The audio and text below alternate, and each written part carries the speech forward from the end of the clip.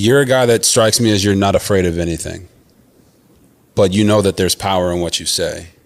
Do you care that certain people will try to spin the narrative that because you don't support Kamala Harris or because you feel this certain way about her policies, her answers, that you don't like black women? Well, I don't give a shit. Hey, welcome back to the channel. It's your man Wise, and we got to check out a couple of clips from the RG3 podcast. I think it's called Out of Pocket, but Dana White showed up and sat down with those guys, and he had a lot to say. So we got to get into this, man. Like, share, subscribe to the channel. Drop me a comment if you haven't done so already. Consider joining the ARP family, man. It supports the team. I appreciate everybody that has joined the ARP family thus far. And without further ado, let's go. Guy that strikes me as you're not afraid of anything, but you know that there's power in what you say. Do you care that certain people will try to spin the narrative that because you don't support Kamala Harris or because you feel this certain way about her policies, her answers, that you don't like black women? Well, I don't give a shit. Anybody that really knows me knows who I am. See, that's the thing, is it's like there are going to be people, you're going to be judged. And I've done some dumb shit in my life and things that I will be judged on. And I should be. I should be judged on it. But the people who really know me, I have a really small core group of people that know who I am. And that's all I give a shit about. If you aren't close to me and you don't know me, I could give a shit what you think of me. It doesn't matter to me.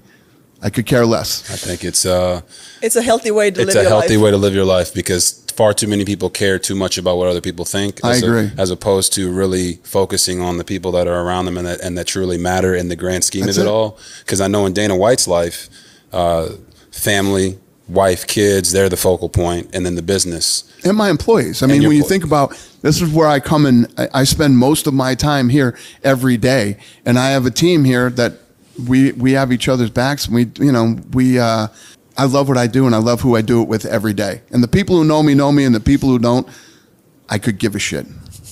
The left in their divisive rhetoric. Think about this. You don't support specific political or candidate out there, right? And because you don't support that individual, you will automatically, if it's a woman, you are misogynist. If it's someone that is, black or something along those lines, Hispanic or whatever the case may be, you are racist. If you are a black person, black man, black woman that won't support a specific candidate, especially if they're not on the liberal left Democratic side of things, you are all of a sudden, a traitor to your race. You are, maybe a coon or Uncle Tom or, whatever. I mean, it's just so ridiculous. Last time I checked, we live in the United States of America. Last time I checked, people fought and died for the opportunities that we have in this country. The vote that we all have in this country, it's your vote. It's your choice. It's your voice. It's your opportunity to voice your opinion about the direction that you would like to see this country go in. And the fact that you have people out here that will say, oh, because you don't support a Kamala Harris, you don't like women, you don't like black people, you're a traitor, so forth and so on. I just think it is ridiculous. But that is par for the course for the left. That's who they are. Because if they can't shame you into voting for them, if they can't use fear tactics into voting for them, if they can't paint some narrative about you, in a negative way to get you to vote for them, they really don't have a whole lot to stand on because their policies aren't good. Let's just keep it real. Let's keep going. Realistically, the Democratic Party controls all the media. They control all the media. Why do you say that? Other than Fox. Yeah. I mean, because if you don't watch Fox, Donald Trump is the devil, right? He's the worst thing ever to ever happen to the United States. And they keep talking about, if he gets in, you know what's going to happen? Well, he was already in. He's already been the president, so it's not like we don't know what's going to happen. The country was in a really good place when he was the president. You're talking about change from what? The last 4 years? And when you look at Biden, right? We all know where Biden's at. Biden, they even came out and said he's on. Who's running the country right now? It's not him. It's not her. Who's running the country? I don't know the answer to that question, but I'll tell you what's brilliant. Whoever's running the country pulled off this Kamala Harris thing so that they can stay in power and run the country for another 4 years. It's not Kamala Harris, and it's definitely not Joe Biden. Well, he said that we all know where Biden is. I don't think we do. When's the last time Biden, really sat down and spoke to the American people and wasn't actually campaigning for Kamala Harris? Don't worry, I'll wait. I mean, we hadn't seen a whole lot from this guy since he decided through a letter that he was going to step down and no longer run for president. And then we hadn't heard a whole lot from him. That's just true. And the thing is, when he says that, the Democrats basically run the mainstream media, he's pretty right. There was a Pew Research from like 2020 that revealed that 52% of journalists identified as being left-leaning, while only 8% identified as being to the right. And there was a lot of people, I guess, that either, decline to, choose a side or whatever the case may be. But what we do know is that when you look at the tone, the emphasis, the editorial choices that are made by newsrooms, they tend to be biased to the left. That's just a fact. And when you look at the majority of platforms out there, and you look at, even the platform that RG3, was, released or let go from, ESPN, it is supposed to be a sports network, but it is super liberal and uber woke. You know it, I know it. When you see news coverage on certain issues like healthcare, immigration, race relations, the alphabet community rights, those are all things that align with the Democratic positions. And for whatever reason, it seems like a large majority of your platforms out there, they align with the position that the Democratic Party holds or stands on. So Dana's not wrong. And we're not crazy for thinking that, hey, CNN, MSNBC, the New York Times, New York Post, all these different outlets out here, ESPN, outside of Fox, on a mainstream level, and now you're starting to see, Newsmax and some other places, or News Nation and a few other platforms that are continuing to grow that are a little more right-leaning. But where are the center-leaning? How about we get a news network, just a large news network, a big one, that gives us the facts and allows us to make a decision on what we think about, whatever the facts are. Don't lean it one way or another. Be even. Report things evenly. That's just not something that is happening right now in the United States of America. And a lot of that kicked off or started, from Obama. And I believe it was like the Sumter, something I can't think of it off the top of my head, and I don't have it in front of me right now. But there was an act that Obama, basically, I think got rid of that allowed for news networks to push propaganda. I didn't make it up. You're a very self-aware man, and you support Donald Trump because he supports you, but I'm sure you also... Well, he and I have become really good friends. Right. Really good friends. Why do you think people have been trying to kill him? Man, this whole thing is so crazy. The narrative that has been flipped on Donald Trump is one of the craziest things that I've ever seen, yet at the same time, brilliant and like a masterpiece in what they've done to this guy. First of all, he's a racist, right? They say he's a racist. They say that, yeah. Show me one video, 1 ounce of proof where he has ever acted like a racist. And there's no proof. We're talking about Donald Trump here. This dude has been in the public eye since the 80s. I remember people talking about Donald Trump in the 80s, when he owned the USFL team, because I played football and I was big into football back then. I still am. And if he is a racist, where are all the people coming out the woodworks talking about all the racist things that he did to him?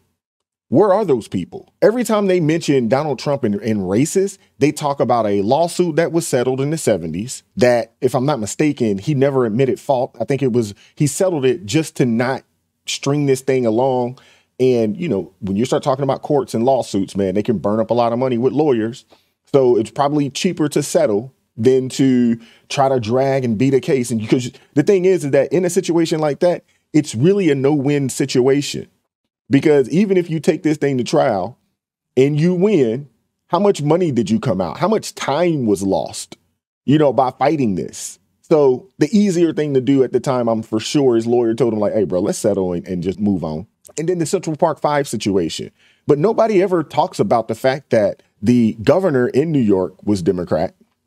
The mayor, if I'm not mistaken, Democrat. The prosecutor, the DA, Democrat in Feinstein. I mean, I would assume that majority of those police officers that coerced those young dudes into, you know, giving a false statement of admitting guilt, probably Democrats, just making an assumption based on what we know about New York City. I mean, come on, man. And everybody during that time frame thought that those guys were guilty because they admitted guilt. Those are the things that they use to say, oh, he's racist. I mean, it just doesn't make sense. One of the things that he's said to me, he said, let me tell you what, I've been in the hotel business my whole life. And in the hotel business, people from all over the world work for you. Never been called a racist until I became a Republican and ran for president, right? I mean, and you talk to anybody of any race or color that knows him and has known him for years, they love him. I mean, there's a clip of Mike Tyson. There's a clip of Mike Tyson where he says, yeah, I'm voting for Donald Trump. What are you going to do about it? I'm just going to keep my opinions to myself. But anyway, if I'm voting for Trump, so what somebody's going to do about it?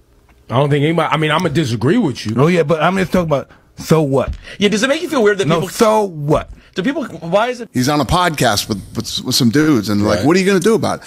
He's like, well, I'll disagree with you. He's like, okay, so what? What are you going to do? And then he's talking about Donald Trump. He's like, yeah, you'll vote for Donald Trump because he's made you a lot of money.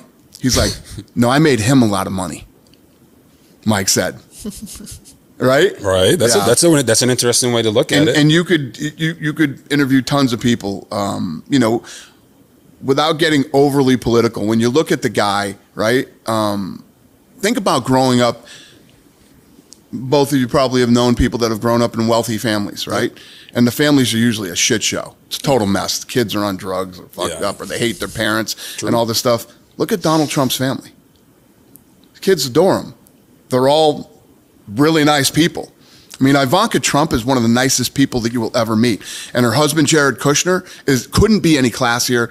Really, really good human beings, and as is the rest of the family.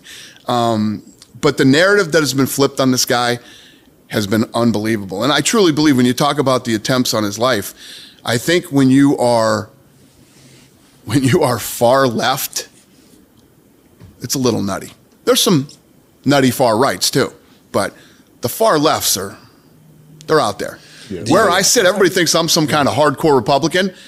I'm right down the middle. I'm for common sense. There are a lot of things about me that are you know, I would consider liberal, and there's a lot of things about me that I would consider conservative. But I'm all about common sense, and I don't judge people by their politics. I judge people whether, you know, are you a douchebag? Okay, right. If you're a douchebag, I probably don't like you. Yeah. If you're a Democrat, I could give a shit who you vote for. That's the other thing that I don't like. I don't like people who judge people by who they vote for. This is America. You can vote for whoever the hell you want to, right? And or your religious beliefs or your whatever. I don't care about any of that stuff. Right. Are you a good person or are you not a good person? And I can tell you this from 20 years of experience, Donald Trump is a good person. I would never back a guy who was a racist or a piece of shit or somebody that wanted to start World War III. Kudos to Dana White, man, for, you know, just standing on his square, man. He and Donald Trump, they have a real relationship, obviously, and no different than Mike Tyson and, you know, his feelings about Trump. He's not letting any of this sway that. And he's absolutely right, man. I mean, when it comes to, you know, Trump's family and you talk about his kids and, you know, you talk about the grandkids, and if I'm not mistaken, I think he's a great-grandfather as well, if I'm not mistaken. I could be wrong on that. But you don't hear any salacious things in the tabloids about the Trump family.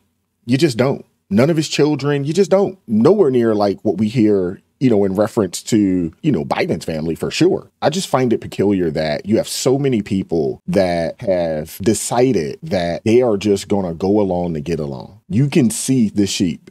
You can see the people that don't think for themselves. You can see the people that will say and do anything for a check. You can see it. You can see how disingenuous a lot of this stuff is from a lot of these folks like an RG3, like a Charlamagne the Fried.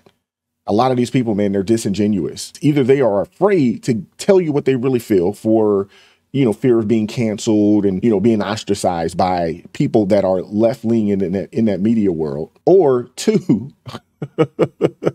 they really believe this stuff. They don't care about the future of this country or the future, you know, that their kids could have in this country. For the life of me, I don't know. But I want to hear from you guys, man. Let me know what you think in the comment section, man. Like, share, subscribe, join the ARP family. Appreciate everybody that has thus far. Keep God first in your life. Stay prayed up, and we'll catch up with you all next time. Peace.